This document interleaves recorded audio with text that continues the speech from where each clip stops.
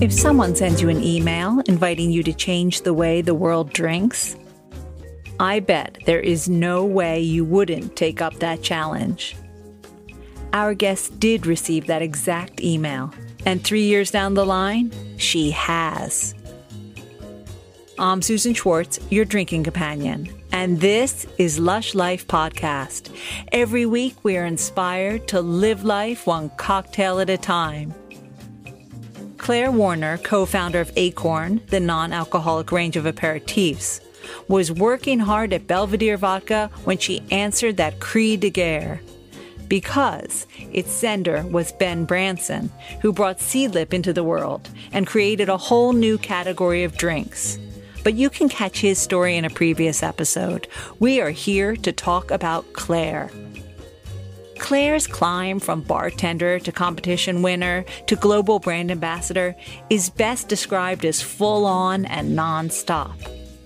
But the more time she spent in the air, the more time spent in nature became an integral part of her life. When she received that email, Claire found she was about to experience being comfortable in the uncomfortable.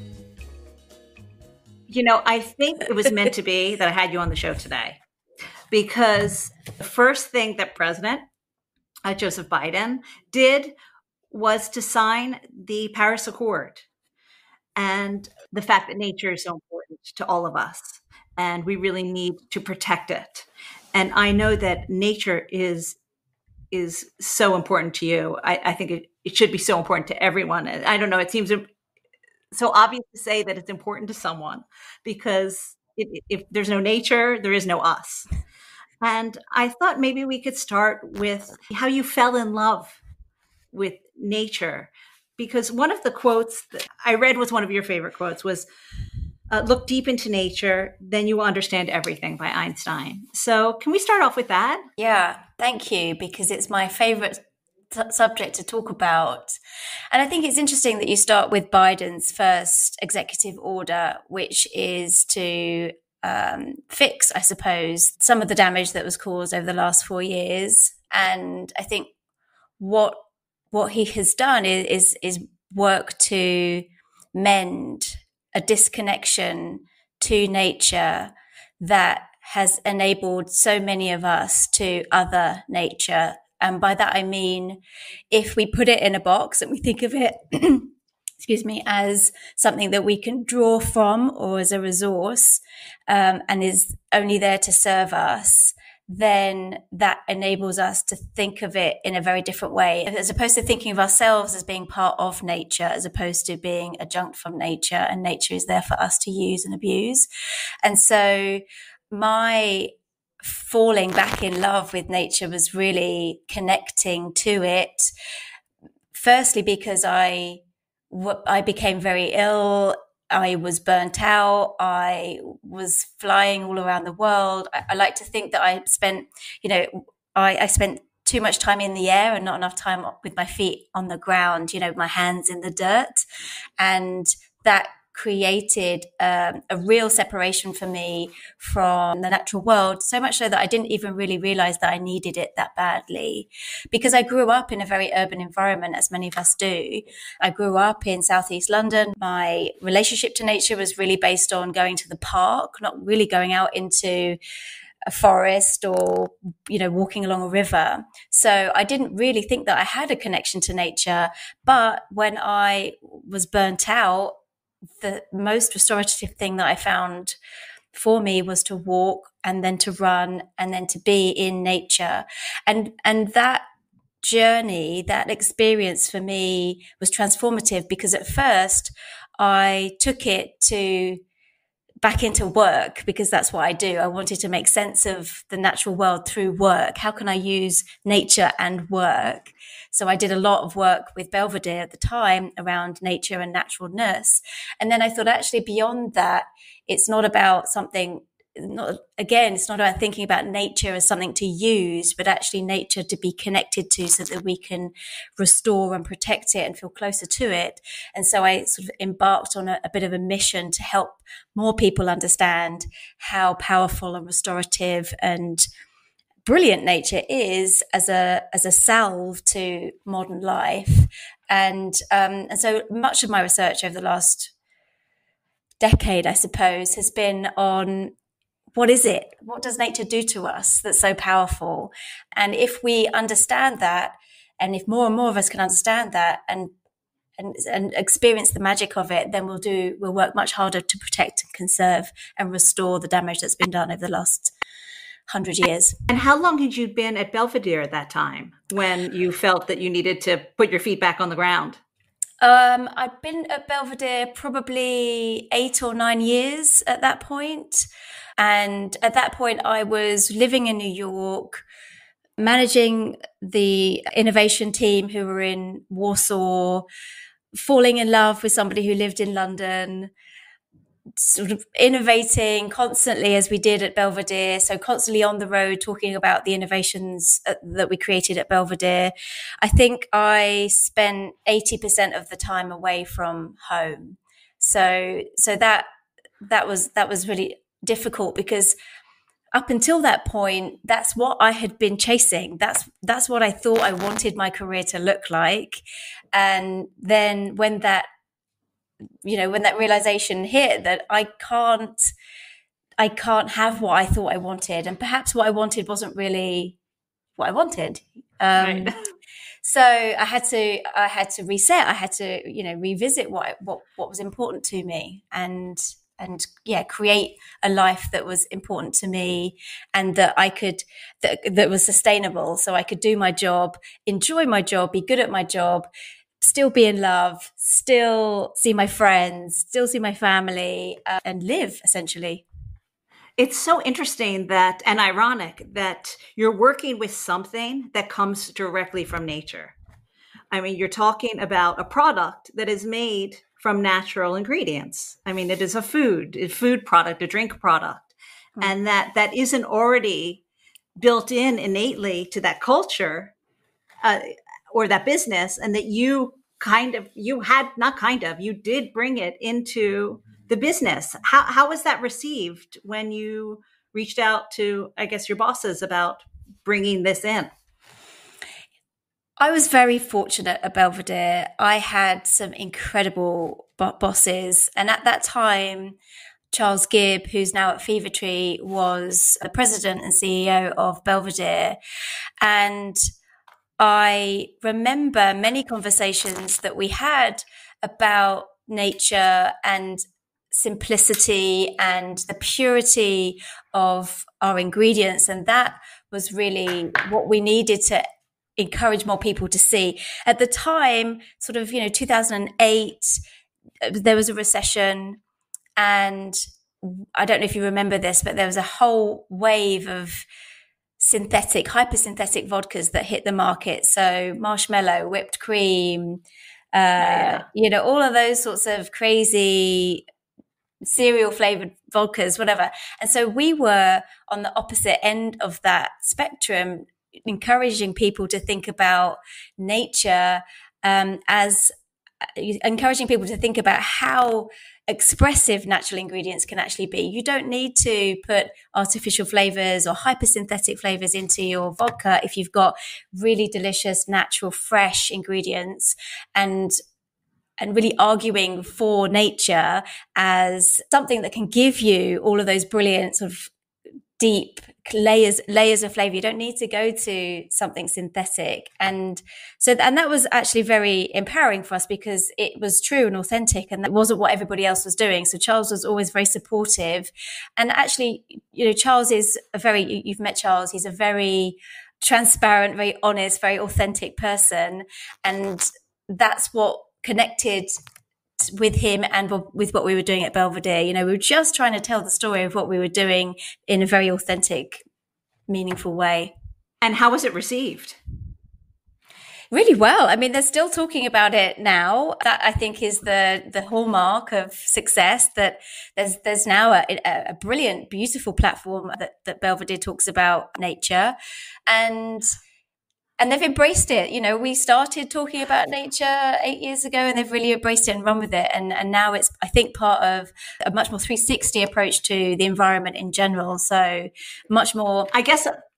Sorry, I guess I meant how was it received by the public? Oh, I Because see. a public who wants marshmallow flavored vodka may not be the Yes. same public who wants here's our grape is natural or whatever, our potato, whatever it's made out of product is natural. Did you feel people immediately embracing that, line of thinking? And look, there'll always be people that want marshmallow vodka, right? And there'll always be people that want the opposite of whatever the opposite of marshmallow vodka is. And I think that when we started talking about our approach, there was a lot of people who had overlooked Belvedere's approach to producing flavors and just didn't know that they use fresh ingredients and that there's no sugar and that, it's coming from this beautiful heritage grain, and that will always resonate with a certain type of person who's looking for an elevated drinking experience. And then, there's always going to be people who want to shoot marshmallow flavored vodka. So I think provided you're giving people the choice and explaining, what those choices are that are available to them. And we were always, super transparent about our whole process. Then yes, there was a very positive reception to that.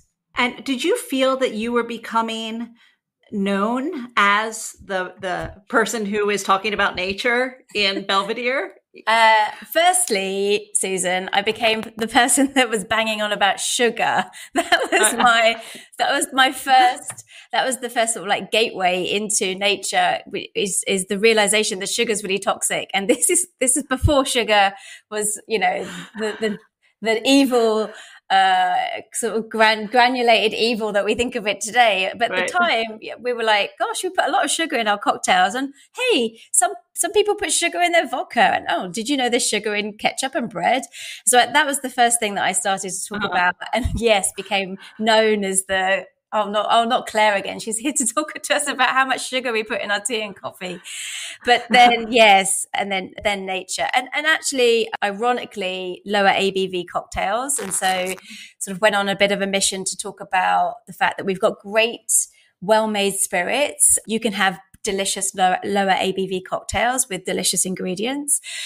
And then there came a point where I started to feel as though there were some conflicts of interest. I was talking about wellness. I was talking about lower ABV drinking. I was talking about sugar. And at the same time, my role was really to promote Belvedere. And so I started to rub up a little bit against this conflict of interest. Can you really encourage people to do a yoga class and then serve them cocktails? I started to feel a little bit uncomfortable with that. And certainly, of course, you can do yoga and have a martini if that's what you'd like. But for me, I felt that perhaps I was detracting from the central message of Belvedere, which is this beautiful heritage Polish spirit, and my personal mission, which was to get more people to connect to nature and drink well and drink. I hate this expression really, but drink mindfully and to think about what they were consuming. So there was just a bit of a conflict. It's I know you say that, but I interviewed someone about 4 years ago who was a bartender in Val Thorens. And I said, tell me about your wellness cocktails, because there was a spa in the hotel. And he said, I have to admit that I really believe when you put alcohol in a cocktail, it ceases to be well. So it's funny that you say that you were, feeling this conflict of interest. Of course, I'm trying to lead you to, the very, very famous story of you're getting an email saying, do you want to change the world of drinks with me? Yeah. Or I'm paraphrasing there from Ben Branson of Seedlip about your being the kind of go-to person to talk about nature. And that's why he sent you that email, that life-changing email. Do you think, that's really why that relationship cemented? You know what? I was interested in sugar. I was interested in nature and ingredients. And then I met Ben because we were looking to put more nature design into the bottles of Belvedere. And then, so Ben was working with an agency at that time, a design agency, and he came to talk to me about what potentially they could do with us. And we just geeked out about nature. And he lent me a book about biomimicry. It's called Biomimicry, which is, looking to nature for design to innovate using nature's incredible potential, and we connected over nature, and that book actually was something that I then ran with. I was like, oh my god, there's a whole book on this topic. Who knew? There's like the intersection of nature and design and innovation. It blew my mind, and so we sort of bonded over nature. And then when Ben started to think about Seedlip and create Seedlip, I was very lucky that he sought my counsel and asked my opinion, and I tasted some early liquids. Of course, I said to him, I think you're crazy. I don't get it, as thousands of people have said to Ben. But the great thing about Ben is he doesn't listen. Yeah. He continues. Then I took Ben to Berlin to help, and he presented Seedlip before Seedlip had even launched.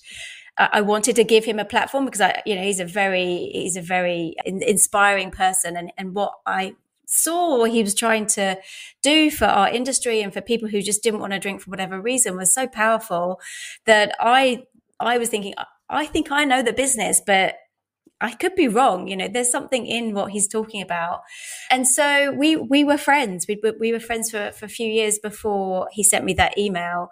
We talk about it at the time when I left. There were like 600 brands of vodka in the US when I left Belvedere, and one bottle of Seedlip at the time.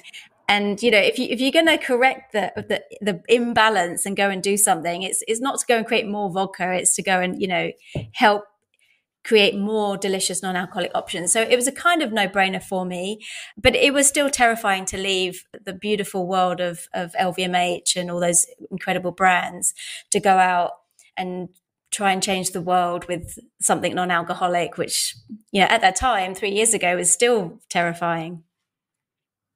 Yes, I remember meeting him when he had one spirit and being like, oh my God, what is this? This is so cool. What is this? But because this is Lush Life, we're going to have to go backwards before we go forwards. Right. And we have to talk a little bit about your upbringing, even though I've already introduced you at the beginning, because it's funny. I think we're two probably of the only little girls who actually wanted to be lawyers when they were whatever, at 9 or 8. I wanted to be an entertainment lawyer. God knows where that came from, that you saw LA Law and that was it.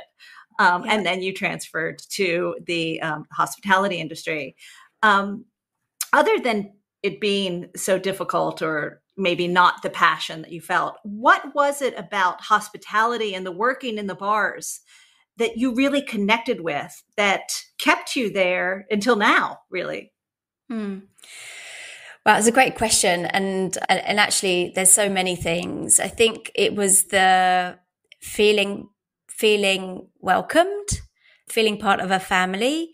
I'd come from a family, a broken family, and I'd always really felt like I didn't kind of fit in. And here was a community of bartenders at the time, just in my little bar in Nottingham, where we were all super passionate about drinks. We didn't know anything about cocktails. We taught ourselves. We read all the books. We made some terrible drinks, I'm sure, looking back. But just lots of really passionate people who were welcoming and hardworking and fun to hang around with. I always felt like I wasn't that social, but here I am, running a bar and being very social and, loving that life. And then what really started to draw my interest was the stories of the people that came into the bar, the stories of the bartenders I worked with, the stories of the products that we were handling. And, when it's quiet, you're reading the backs of labels and wondering, oh, well, there's a story that goes with every single bottle on the back bar. And then, the alchemy of making drinks that I was suddenly very, very into, very passionate about. Even though as a child, I wasn't that interested in food and flavors and that sort of thing, but there was something so creative about it. It's like painting with magic. You can create these delicious drinks and people love them, and they fly off the menu. And I don't know, there was just something so immediate and so very different to my upbringing. My mum and dad don't drink. So it was, but having said that, my mum and dad don't drink, but my grandfather used to keep whiskey miniatures as a child. My brother and I used to sit in the spare bedroom where he kept lots of the other kind of crazy miniatures, and we would empty them out and mix them up and fill them back up with tea or water. So my poor granddad used to think that he had tons of miniatures, but they were full of tea. So that was our only really experience. That is so funny. Liquor. I know. And so, I just fell in love with the life. I fell in love with the lifestyle of it, and wanted more. And so the only way that I felt I could really learn was to compete and enter cocktail competitions. At the time, that was the only way that you could learn and progress. And again, entering competitions was brilliant because people were so supportive, and you might enter something dreadful. My first cocktail wasn't even tasted by the judges. It was so bad. But still, you were welcomed, and people wanted to teach you things. And so that's what really drew me in, I think. It's funny, while you're speaking, before you said this word, I was wondering about the creativity in your life beforehand, and why that might have been one of the reasons why you loved making the cocktails. Had you done any creative arts when you were younger, or was this the first time that you were able to be creative or felt that you were being creative? I am very creative, and I was brilliant at art at school, and I was brilliant at English. I should have pursued that sort of avenue, I suppose.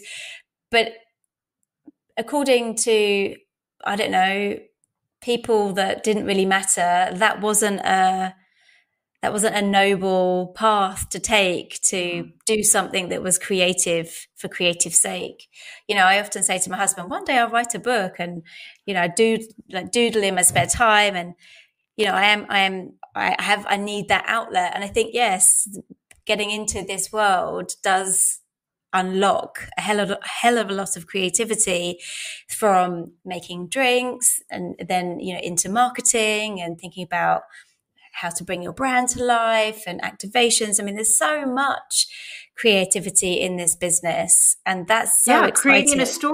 Creating a story about a cocktail, creating a cocktail. Yeah. These are creative arts, in my opinion, definitely. Yes.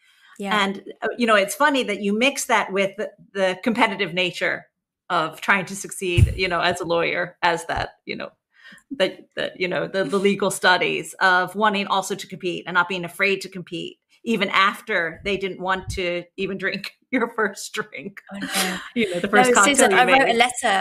wrote a letter to complain. What, that they didn't drink it? Yes. Oh. Yes. And guess who the letter of complaint went to? Moet Hennessy. Oh, no way. So in my first interview with Moet Hennessy, years later for Belvedere, they pulled that letter out. Oh, no way. They kept it? They kept it and read it to me. And you got the job. I got the job. You got the job. I was mortified. I was mortified.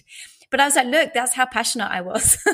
That's how much I wanted to wanted to be included in the cocktail competition. And I mean, we laugh about it now. It was mortifying at the time. But yeah, I mean, look, there's so much good stuff in this business. And I think another sort of part of what I want to do with any platform that I have is to encourage people to consider joining our brilliant industry as a really exciting, dynamic career path.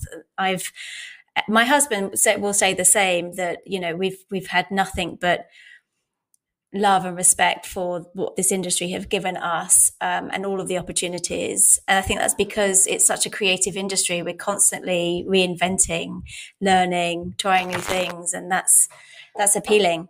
Absolutely. And when you started as a bartender during your studies, was there a time, should I say, when you thought, this is going to be my career? Was that the job at Belvedere or was before? I think it was maybe a year into my job at Belvedere, because I remember signing my contract and the HR manager saying, in a year, you get XYZ benefits. And I thought, I might not be here in a year. This is a bit too grown up for me. But then a year from then, I thought, oh, yeah, I'm still here. They kept me around. And then I sort of set my sights on wanting to be the best ambassador I could be, then the best European ambassador. And then I thought, I wonder if I could maybe be the best global ambassador that I could be. And once I reached that level of the global ambassador, I thought, oh, I don't know where to go now. I don't know what I want to do now. It happened relatively quickly. So I was always grateful for the opportunities. I was always thinking that they were going to be taken away from me, that, still battle with imposter syndrome. I always felt that this is too good to be true. So I think a year I was like, this is going to be my career and I'm going to work really bloody hard because I don't want it to be taken away. And so I'll just do the best job I possibly can. And now we're going to come to another quote. Sorry. And I'm looking with my glasses. It's not that letter, is it? Though you're not pulling from that letter. No, it's not the letter. And it is Ben Branson who's saying, get comfortable the uncomfortable. So 12 years, Belvedere, so comfy. As you said, you got all those benefits. You got a holiday. You knew that Belvedere, if you didn't come into work that day, Belvedere was going to still be there. Yeah. Right? It existed already. You didn't have to create anything. It existed. Yeah. So you jump off into this huge unknown, into the world of Seedlip. Had you even discussed creating another whole series of products when you answered that email? Or, did Ben have an idea, or was it really jumping into an abyss? No. Ben had a very clear idea of what he wanted to create.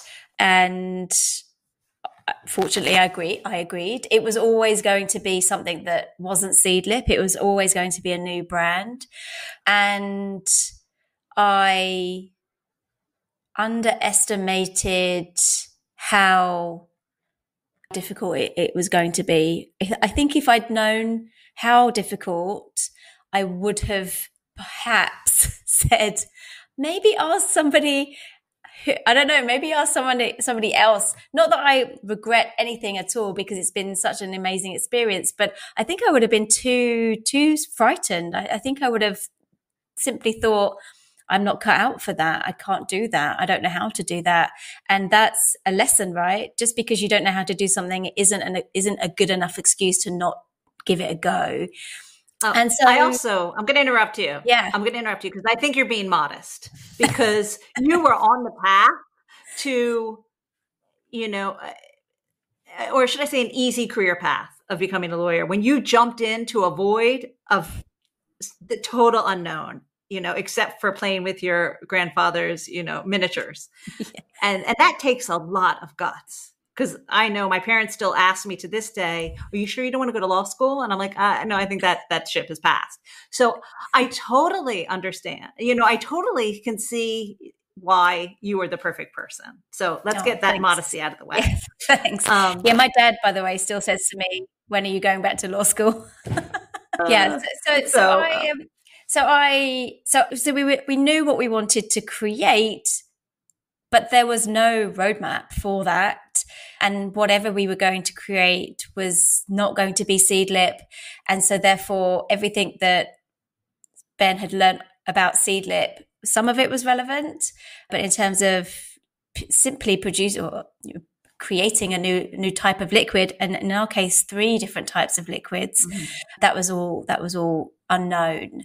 And also, I think less so now, but certainly then, we're so lucky with alcohol, and how alcohol is a brilliant way to extract flavor and to keep things stable and to give depth of flavor and complexity, take a lot of it for granted. And I needed to unlearn so much of what I'd learned at Belvedere in order to embark on creating something like Æcorn, because there wasn't the alcohol there to work with.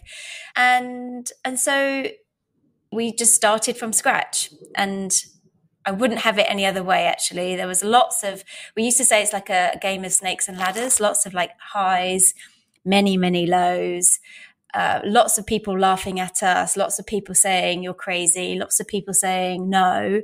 And we just kept going.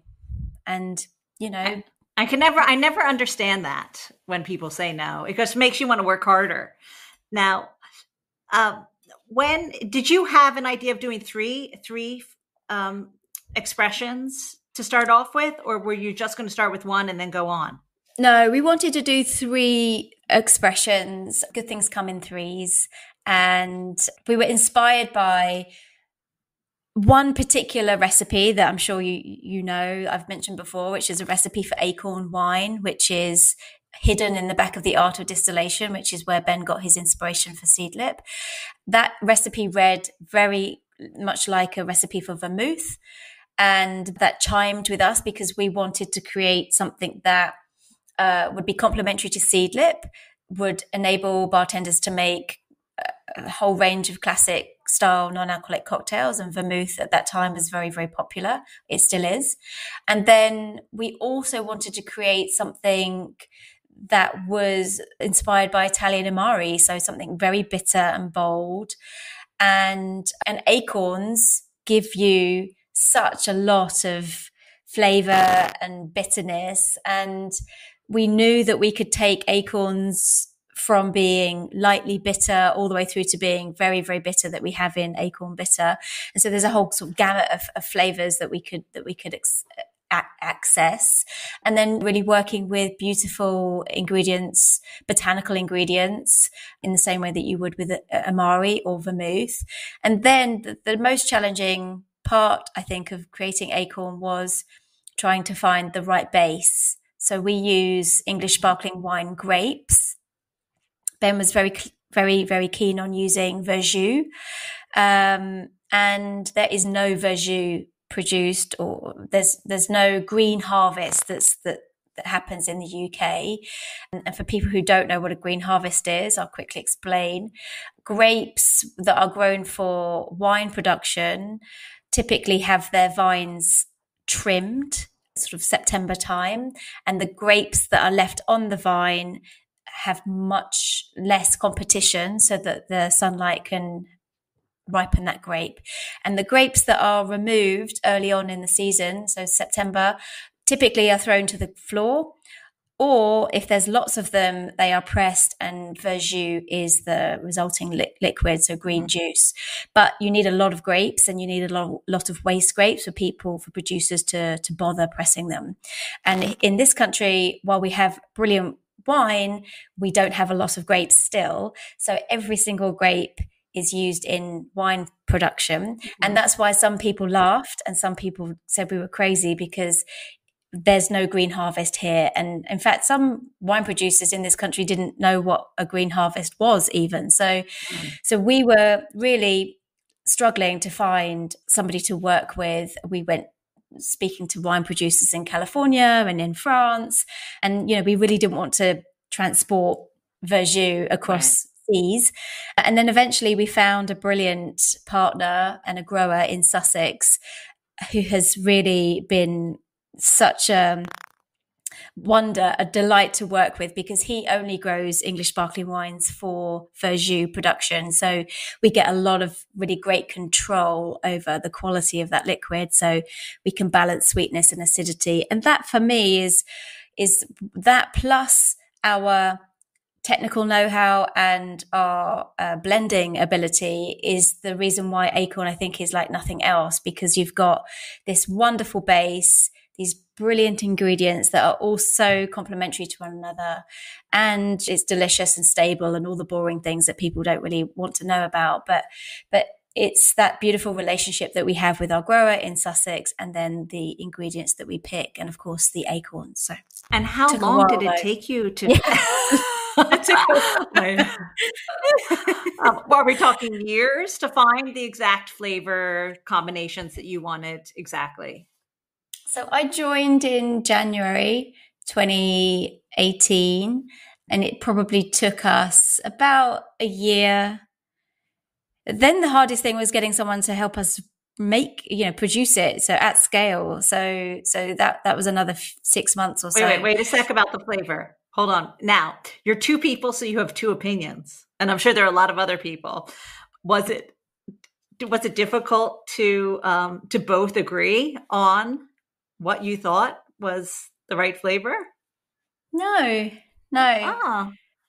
Ben's got a great palate, and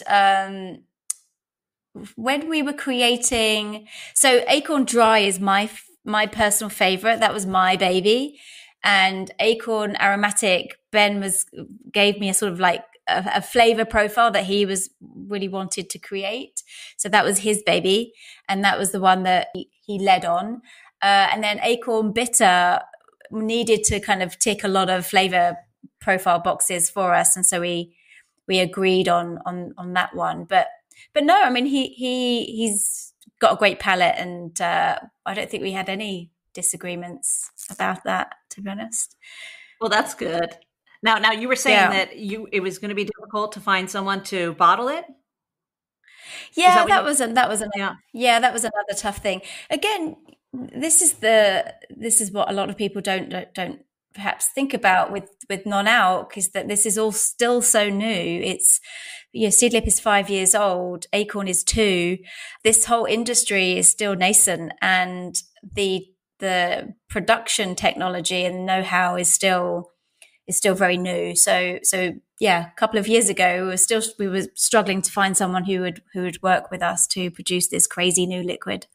That's crazy to me, because Seedlip had already been on the market. So you would think that process, once you had the recipes and all that, the flavors, and decided all that the next part would be easy, because Ben had already, fought that war. Yeah. That's so surprising to me. Yeah, but, Seedlip and Æcorn, very, very different liquids though. And so need a entirely new production process. So yeah, we had to start from scratch. Oh. So how long was it from the flavor to the bottle and on the shelf?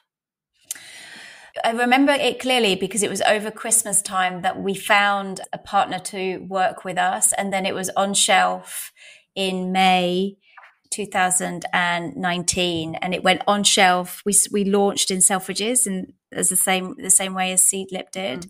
And that was very exciting. And then the other really such an exciting endorsement of what we had created was when we sat with the main buyer of Waitrose, the beers, wines and spirits buyer at Waitrose, who is Italian and Italy's first master of wine. And, if anyone's going to tell you about Amari and, the aperitivo style products, it's going to be this person. And be blunt about it. And be so blunt about it. It might have even been, I think it might have even been Ben and I's first meeting with a retailer, and it was terrifying. And he loved it. And he said, we've written it down, I think we should get it tattooed on ourselves. But he said, these liquids are beguiling and gorgeous. And honestly, I think I passed out, maybe blacked out for a bit. I was so relieved that somebody like him could say that and love them. And and that was, and say it in the most romantic way. Many great compliments. Yes, it's so romantic. Of course. Yeah. Yeah. Just like a true Italian. So Italian, but you work on these things in a bubble, and you think they're good, and then someone else who has this incredible palate says the same thing in a much more romantic way than I could have put it. But yeah, what a great endorsement. And that gave us, I think, or at least gave me some additional kind of confidence around sharing what we've created with everybody else, which is always terrifying. Yes, you said the word confidence. Do you feel that having had this experience and gone through it, this is such an obvious question, probably, that you've learned a lot about yourself and the industry in a different way? Mm. Yes, I have learned a hell of a lot about myself and our industry, because I think at Belvedere there was a lot that came with that role and that brand that opened a lot of doors for me. And when you leave all of that behind, a lot of those, I've still kept all of the wonderful relationships that I have with many brilliant people in our industry, but you have to start again and you have to start having these conversations again. And it's quite humbling actually to have all of that great luxury life taken away, stripped back. And actually what you're talking about is much more me. It's much more about what I've created as opposed to the legacy of being the brand custodian for a heritage brand. But it was about coming back to what I've done. And I hope you like this. That was what was terrifying. And so you have 3 wonderful no ABV spirits on the shelf. Are you starting to create new things now?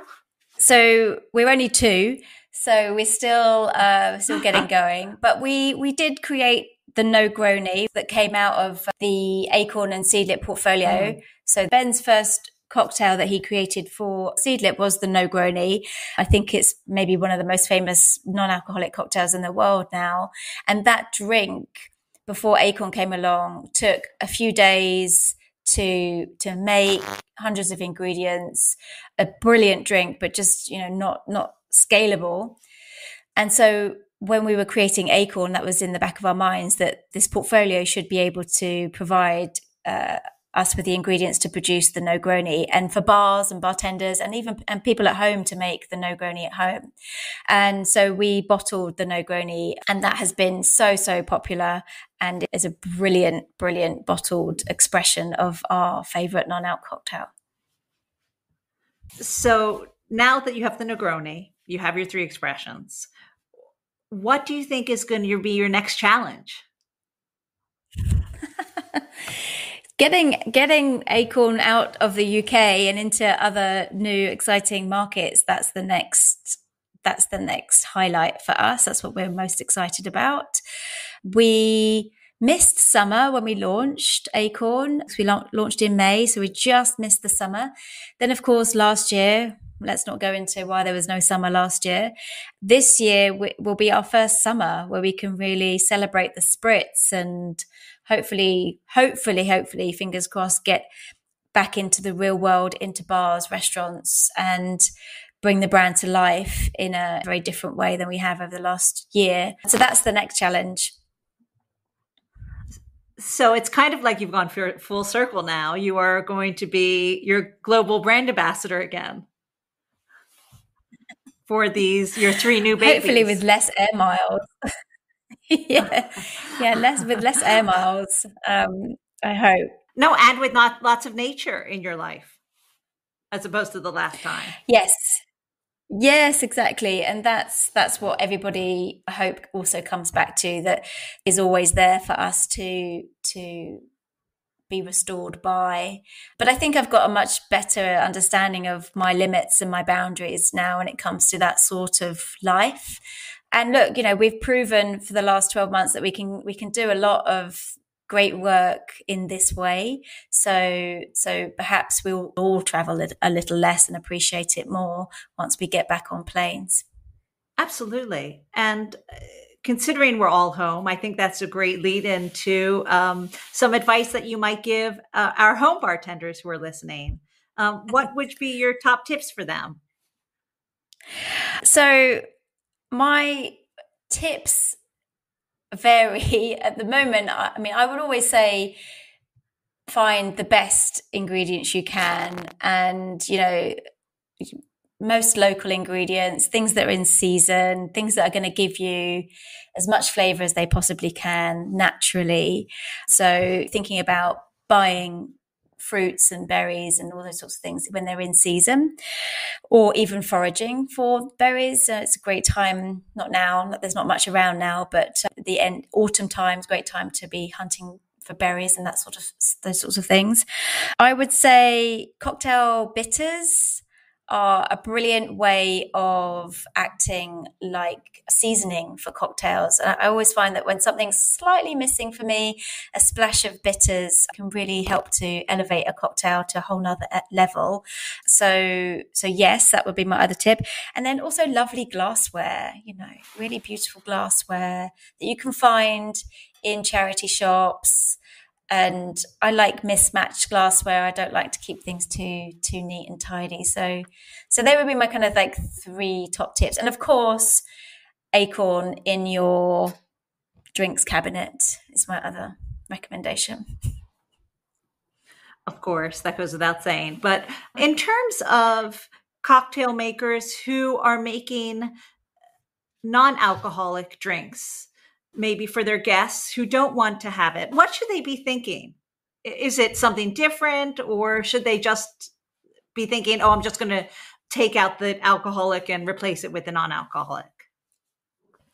Firstly, great that they're thinking of the person who's not drinking, because that's the first reminder that not everybody wants to drink alcohol at a party or a dinner party. So that's kudos to people who actually consider those who aren't drinking. I think it's tough to just switch out classic alcoholic cocktails for non-alc options, because there's always going to be the expectation that this is going to taste like the alcoholic equivalent, and invariably it doesn't, and it can't, by dint of the fact that alcohol is a very unique liquid and does lots of things to our body physiologically. So I would say that the best approach to making great non-alcoholic cocktails is to think of texture, of complexity, of ensuring that drink is cold. I know we mentioned that ice is always a factor, but for non-alcoholic cocktails, ice is not necessarily such an important factor, because you're not looking for additional dilution, because you're not diluting alcohol. So it's important that you start with cold ingredients rather than using ice to further dilute, because that's not necessary.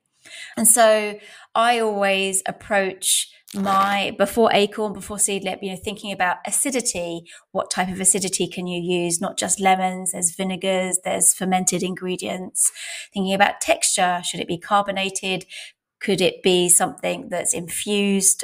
Tea also provides texture in non-alc cocktails. Tannins as well. Tea is great for that too.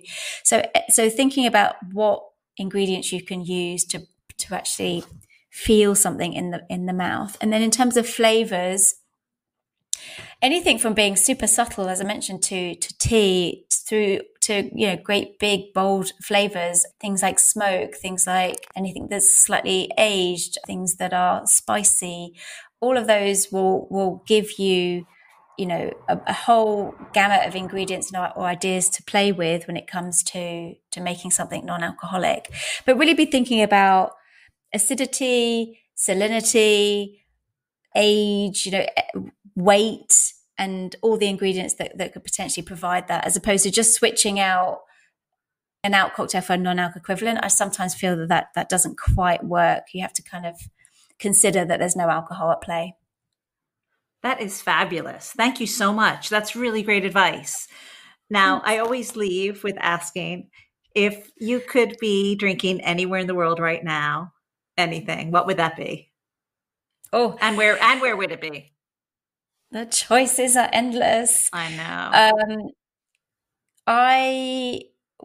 I'm missing the pub, frankly. I'm going to get on to where I'll be drinking cocktails in a sec, but there's something so integral to my life.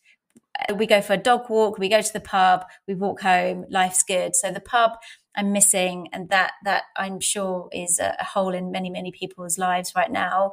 In terms of cocktails and all that sort of good stuff, I think I miss drinking martinis in New York, probably somewhere like Employees Only. There's a whole list of bars. I hope people aren't upset with me if I forget. Just drinking martinis somewhere somewhere like employees only would be great. Just, yeah, to be honest, anywhere. We've missed so many great opportunities to see friends and drink cocktails with them. You know, we're so lucky in this business where we get to travel and visit people in their bars and enjoy a cocktail with them. So, you know, I'm missing New Orleans for Tales of the Cocktail. I'm missing Berlin for Berlin Bar Show. I'm missing, you know, going to various towns, cities all over this country and seeing friends who have brilliant bars, which I really hope to get back to once things start to get back to normal. We will. We definitely will. Well, let me thank you so much. This has been so amazing to have you on Lush Life. And thank you for taking the time. Thank you, Susan. Thanks so much to Claire for joining me on Lush Life. Don't miss her podcast, The Spritzing Hour, where she gets to the bitter truth and hears from the rule breakers and game changers who are leading the charge, turning the table on traditional food and drink culture, and reshaping our social lives for the better.